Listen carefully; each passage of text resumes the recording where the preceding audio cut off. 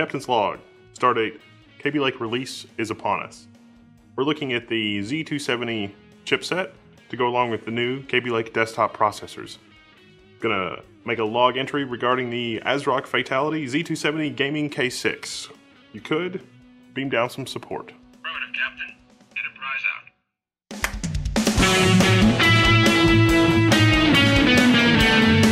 Oh, what's gotten into me? I just don't even know. So we're gonna take a look at the ASRock Fatal1ty Z270 Gaming K6. Overall, it is, a 4-slot DDR4 board. It does support up to 3866, although that's a single slot. I don't have any memory that fast to test it with, but with the G-Skill memory that I have, it worked great out of the box. DDR4 3200, even with all 4 sticks, worked fine. That's a 32 gigabyte configuration with this. This is Intel Optane ready. Now the big difference with Z270 is that the DMI has 4 extra PCI Express lanes for peripherals, Thunderbolt connections, whatever. The back panel connections on this implement an ASMedia USB 3.1 with one Type A and one Type C. Let's take a closer look at the ports along the back. At the top of the motherboard, we can see that we've got our first M.2 slot. Now this is an E key, which is designed for wireless adapters, Bluetooth adapters, combo adapters, that sort of thing. And then you've got 2 cutouts on the back panel for your wireless solution. This motherboard can be ordered with a built-in wireless solution. You've got Ps2 mouse and keyboard, 2 USB 3 ports, VGA and DVI, and 1 HDMI. You've got 2 Intel NICs, one i219 and one i211. You've also got your ASMedia USB 3.1 solution with 1 Type A port and 1 Type C port, as I was mentioning before. 2 more USB 3.0 ports, and then below that you've got your inbuilt audio solution, which is based around that Realtek ALC 1220, but it's a Sound Blaster Cinema 3 solution. Now, what about our PCI Express layout? Well, you've got 3 physical by 16 slots and 3 physical by 1 slots. This can be a by 16 for your graphics card, or a by 8 by 8 configuration, or by 8 by 8 by 4. So it does support 3-way crossfire and NVIDIA SLI. It also comes with a high-speed bridge, so you can do the quad SLI thing if you want to do that with 2 NVIDIA graphics cards on Kaby Lake. You can also see that there are 2 more M.2 ports. Now the M.2 layout on this board is pretty intelligent. The M.2 is going to have ample room to breathe, regardless of where you put it, unless you're in a dual graphics configuration. But if you're in a dual graphics configuration, you can always use the M.2 above the first graphics card. That M.2 is going to have the best breathability. But the second M.2 is just below the second PCI Express by 16 slot. So if you're running 2 graphics cards or 2 cards that would produce a lot of heat, that second M.2 may not get as much cooling, but it's moved to the very front of the board to give it the best shot at cooling. So if you do have front cooling in your case, even though the M.2 may be covered by the graphics card, you're going to get that fresh air intake from the front of the case. At the bottom edge of the motherboard, you've got your HD audio solution. Now this is on an isolated part of the PCB for noise reduction, noise cancellation, so hopefully you don't pick up too much digital noise on the analog circuit for the sound card. Then you've got your jumper, which is for resetting the CMOS. Then you've got an on-off switch for your XMP profile. So if you want to set your XMP profile by just turning the switch on, this will tell the motherboard to automatically use the XMP overclock profile of your memory. So if you like the DDR 3200 memory, when you plug it in, it runs at 2133 until you tell it you want to use the extreme memory profile, and then it'll run at 3200. Well, you can just throw this switch and the motherboard will try to use 3200 right out the gate. Then you've got your RGB header connector. So this will use standard RGB header strips. You get your 2 Thunderbolt connections. So if you're going to use Thunderbolt with this motherboard, you will need an add-in card. You put that in the bottom slot, and it's also going to plug into these motherboard headers. And then you've got your 3 USB 2.0 headers for internal peripherals, or if you want to break it out into more USB 2.0 ports.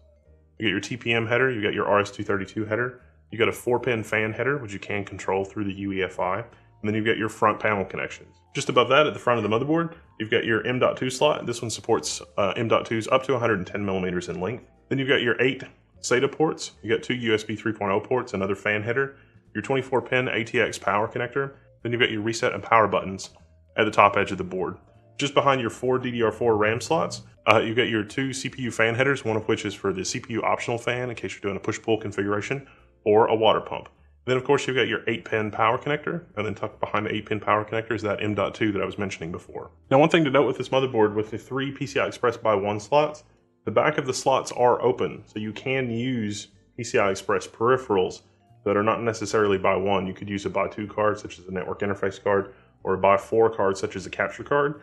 However, your PCI Express bandwidth will be limited to just the PCI Express by 1 interface. If you need PCI Express by 4 or 3 or 2, you'll have to use the bottom slot for that. Now the bottom slot and of course the M.2 do support NVMe booting and all of that. These two M.2 slots are both SATA 6 gigabit per second, as well as PCI Express, thanks to the Z270 chipset. And the Ps2 port is great if you're a crazy person like me, still running an IBM Model M with a Ps2 interface. Yeah, it's not in-key rollover unless you got my mods, but it's pretty good. There's one other fan header that I didn't mention, which is just above the first PCI Express by 1 expansion slot. Alright, we are in the UEFI of our Z270 Gaming K6. Now this is a very, very early UEFI, so things may change, as it were. This is the basic setup screen. You can go to the tools section and update the UEFI from the internet. You can do the internet flash thing, and it'll initialize your internet connection maybe, and then maybe you'll be able to download the flash. Hey, we've got an update. Look at that. So you just arrow over to update and hit enter, and it'll download and update the firmware.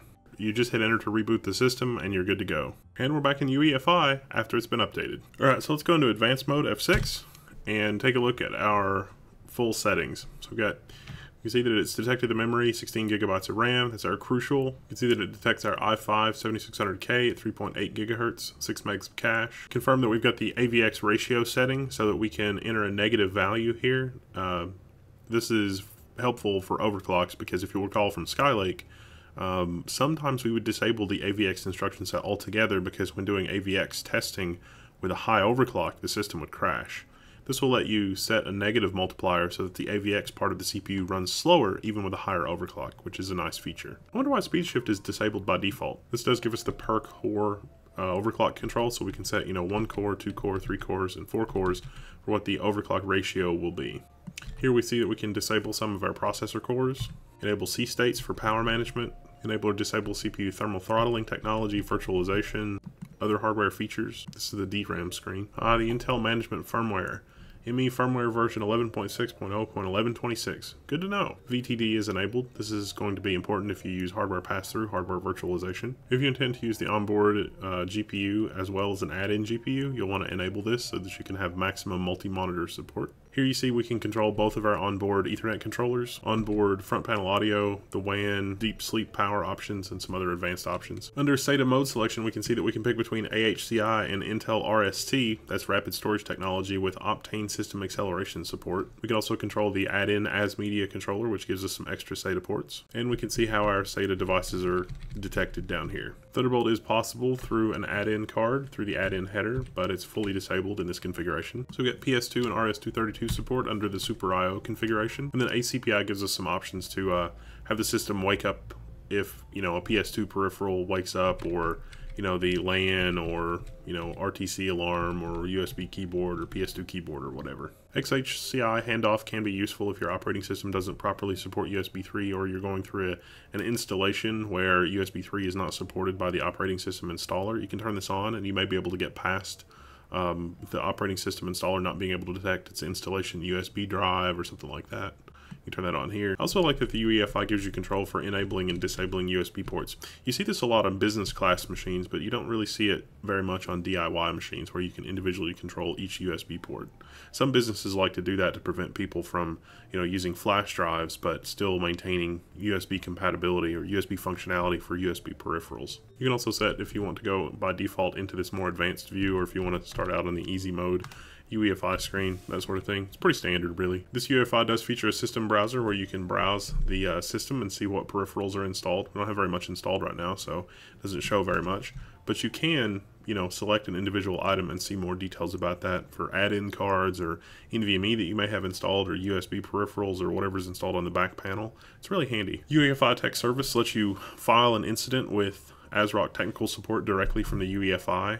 You can set your name and phone number and email and attach some information about your issue, and it'll send your UEFI configuration, which greatly expedites the troubleshooting process. The Easy RAID installer and Easy Driver installer will help you configure a USB stick that contains the Windows operating system with drivers necessary for Intel RST and that sort of thing.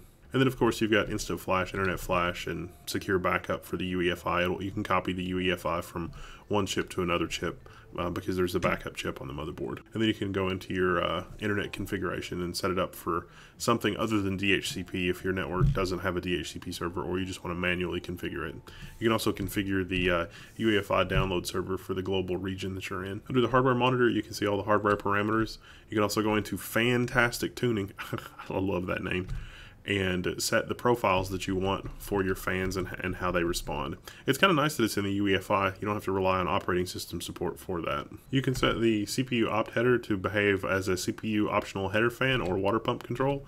Water pump control is just, full on or full off. Chassis 3 fan can also be a water pump if you would like for it to be. You can set the mode here to be water pump mode, and then you'll have the same sorts of controls as you do from the CPU optional header. There's also over temperature protection here, which is a sensor based on the motherboard for control of over temperature versus CPU thermal throttling, so it's a little different thing.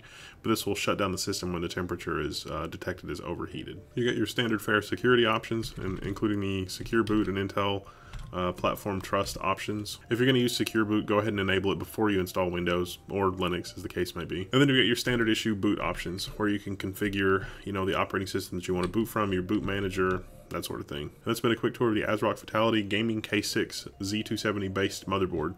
Hopefully this tour of the UEFI was insightful and you found everything you were looking for. Now, in testing with this motherboard, I've only got the one i5 CPU to test this with, so I have not had a chance to really put it through its paces, really see what it's got in terms of overclockability, in terms of power delivery, in terms of heat dissipation. But for the modest overclocking that I did, getting the i5 to about 4.5 gigahertz, it did really well. The VRM really didn't get very hot at all. Kaby Lake in general had all the power management stuff, and it's all the efficiency of Skylake really pretty much gone. The gains, the performance gains with Kaby Lake, really not that much.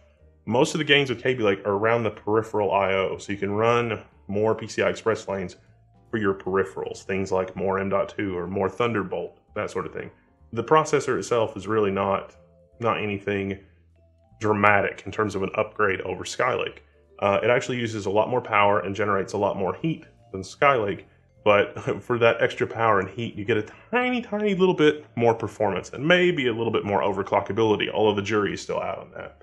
But overall, I did not have any problems with this board. It does have a numeric diagnostic readout, so you can look in the manual if something's not booting or can't find anything, which will help you pin down, if your computer won't post or you've got problems, maybe you've got misseated RAM or something like that, you'll get a numeric code on the readout that'll help you troubleshoot. Overall, it's a pretty competent board for Z270. It's a little different. It's a little different color scheme. I think the board is maybe aimed at gamers or aimed at people that want a red and black color scheme for their motherboard.